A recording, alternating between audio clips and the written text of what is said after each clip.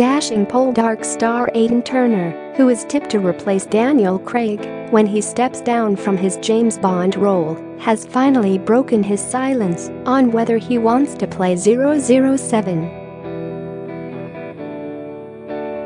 "There's someone else playing the role at the moment, but when it's free I'll have a look at it," he admitted during a private screening in London this week. The 34-year-old, who has previously declined to comment on the role, was backed by former Bond Sir Roger Moore before he died last year.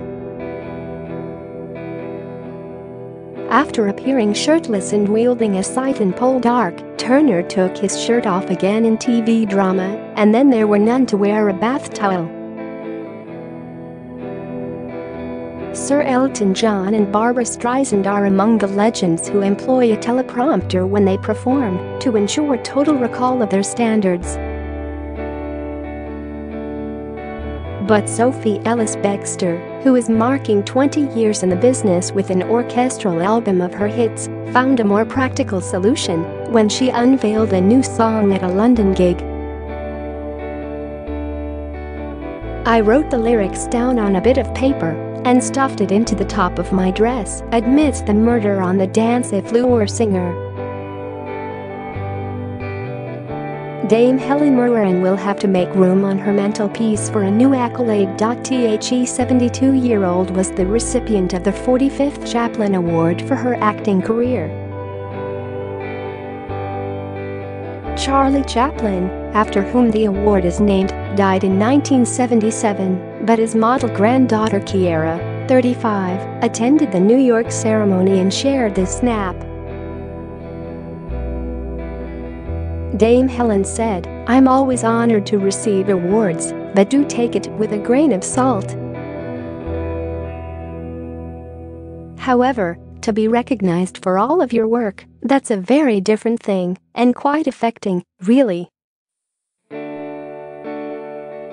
Author Helen Dunmore, who died from cancer last summer just 2 weeks after emailing her children her final poem Hold Out Your Arms, left a fortune of £665,000 to her family. Figures released by the probate registry in Wales show Dunmore, 64, left a net estate of £664,887. Her final poetry collection Inside the Wave won both the Poetry and Book of the Year prizes at the 2017 Costa Book Awards. She left £15,000 to her children, Tess and Patrick Charnley, and stepson Oliver Charnley Ward, £3,000 each to her grandchildren, and £1,000 to the RNLI.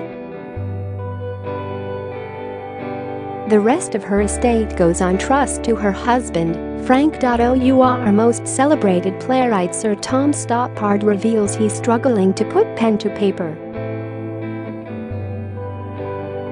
"I started a play in January, and I wrote 4 pages. They were okay," admits Stoppard, whose last drama, The Hard Problem, received mixed reviews when it opened in London in 2015.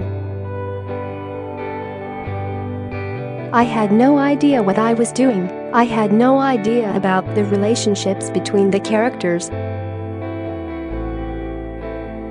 I wasn't at square one. I was in arrears. I pretend to have external pressure to produce a play, but I don't. The pressure is really just from myself."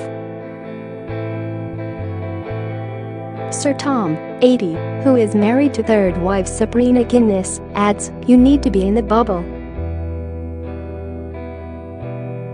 5 days would be good. 5 weeks would be better. But I am distracted in 18 kinds of ways, the way one is." Novelist Martin Emi admits that he's scared of losing his talent with age. "I'm going to be 70 next year, and that's the point at which most writers start to falter," he claims. If, as it's been argued, talent and originality are the same thing, it's hard to go on being original. At least he has found a silver lining. Old age is terrible and remorseless. But it does give back some things, and there are pleasures you have in age that you couldn't possibly have in youth. Sherlock star Benedict Cumberbatch meditates to cope with his busy schedule. I'll do it once a day, usually in the morning, or if I am jet-lagged, I'll try to meditate at the end of the day. It's a great way to still the mind before sleeping, says the 41-year-old, who has 2 children with theater director Sophie Hunter. It's not some wishy-washy thing that is cool to do because the Beatles were doing it.